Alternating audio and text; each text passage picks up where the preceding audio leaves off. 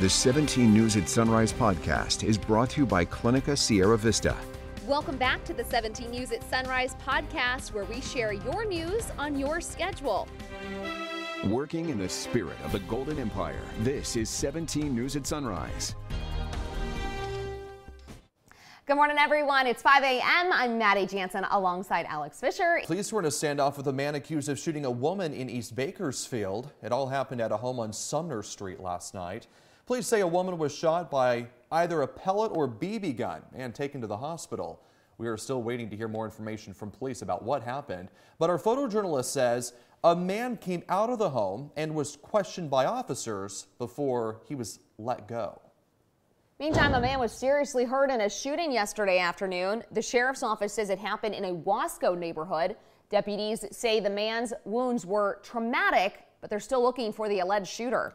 5:03 and breaking overnight, a person was hit and killed by a car on Union Avenue. It happened before midnight on Union Avenue near 7th Street. Our photojournalist says at least one person was killed in the crash, and you can see Bakersfield police officers investigating. This is just the latest in a string of pedestrian deaths across Kern County so far this year. 30 people have been hit and killed by cars in the past 5 months. That's about one every 5 days. Officials say it is important for drivers and people walking across the street to be aware of their surroundings. We can continue to follow the Sierra snowmelt, and more water continues to flow through Bakersfield, making the river incredibly dangerous. And 3 more people now understand how strong those rapids are, as they were rescued by first responders over the weekend. According to Bakersfield fire officials, 3 people were trapped on an island in the Kern River at Hart Park. Rescue crews say the people trapped were not wearing life vests. This is just the beginning of what is expected to be the busiest Kern River rescue season in local history. Flowing this year than any of us have probably ever seen. So just stay out of the river. It's even dangerous for us to put our guys in the water, the guys that are the most qualified and trained of our personnel. It becomes dangerous even for them to get in the water. Officials urge everyone to stay out of the river, even through Bakersfield, as the currents flow at dangerous levels.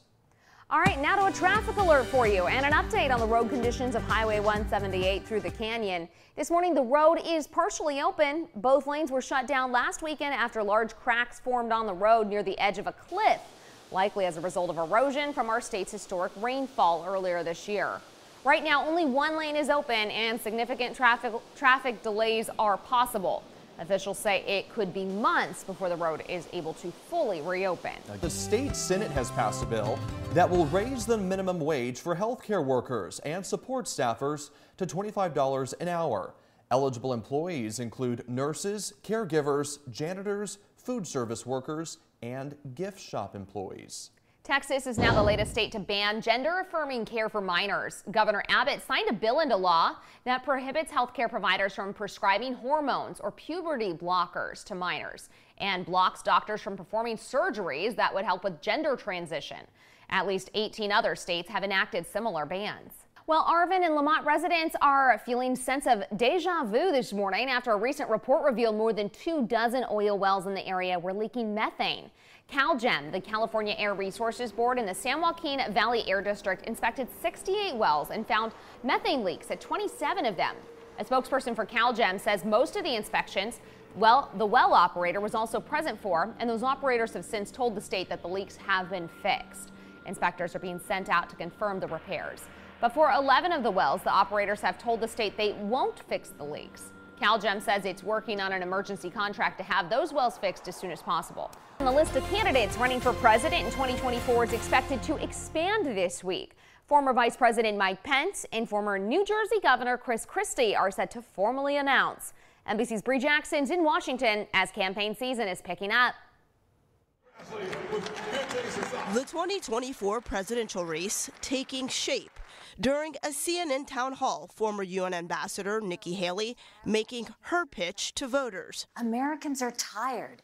They want to see a government work for them again. They want to see results happen. Haley was among Republican candidates campaigning in Iowa over the weekend. I was raised by a single mother in poverty. My mom works 16-hour days to keep food on the table and the lights on. I think American decline is a choice, and I'm running for president because I think if we choose another path, we can restore American greatness. I mean, this is the first occasion really to talk about my background, experience, vision for America. A notable no-show at the event? Current Republican frontrunner, former President Trump.